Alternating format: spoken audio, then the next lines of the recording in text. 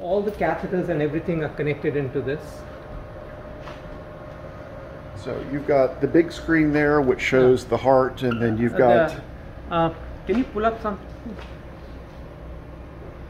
And then, so there are two different setups. One is the energy delivery setup, and one is the mapping setup.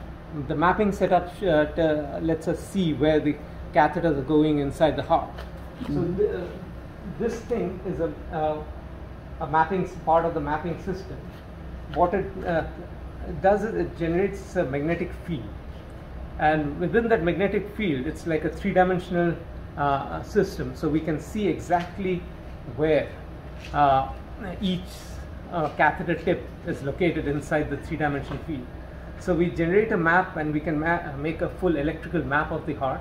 Once we make the electrical map of the heart, we can see exactly where the catheter is moving, and we can map and work with that.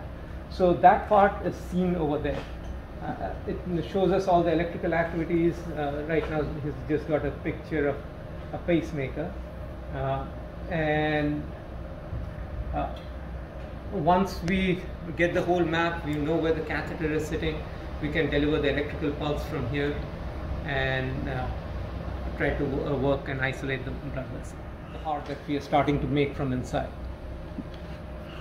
and the colors actually represent the amount of electricity, whether the electrical activity is very low or high, and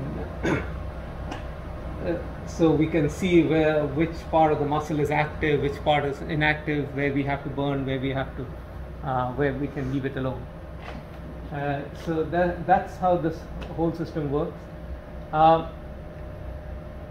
It takes sometimes an hour to a couple of hours to do a procedure. It can be more, it can be less, depending on how complex the arrhythmia is for the patient.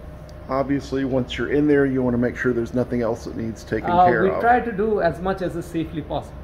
There are some constraints on what we can do at one time, but usually we try to fix whatever is causing the problem. We try to fix as much as we can.